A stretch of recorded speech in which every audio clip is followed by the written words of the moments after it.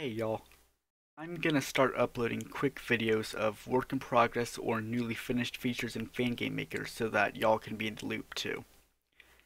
First things first, I fixed some of the bugs seen in the last video.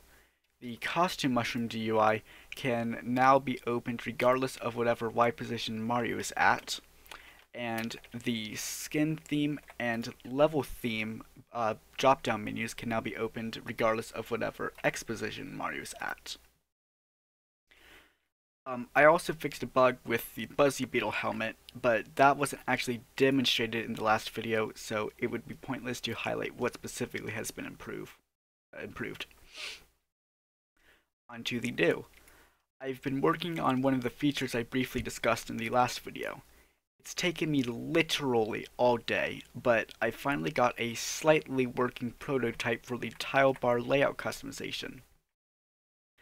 When you click this little button here, this little menu opens up, and you can just click on two tiles,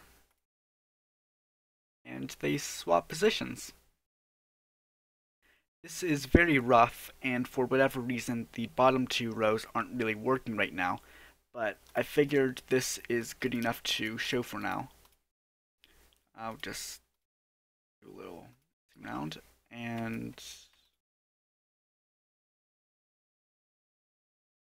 as you can see, these things are now totally customized. I'm gonna be making more of these videos in the future, so check out this channel every now and then. These quick videos will be produced much more hastily than my other videos, because I want to make them pretty much immediately after I've got all the content to put in them.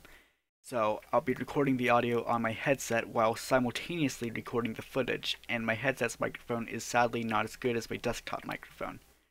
Odds are that I'll be making these videos at roughly 1:30 to 2:30 in the morning, because that's generally when I stop working on whatever for the day and head to sleep or read some fanfiction.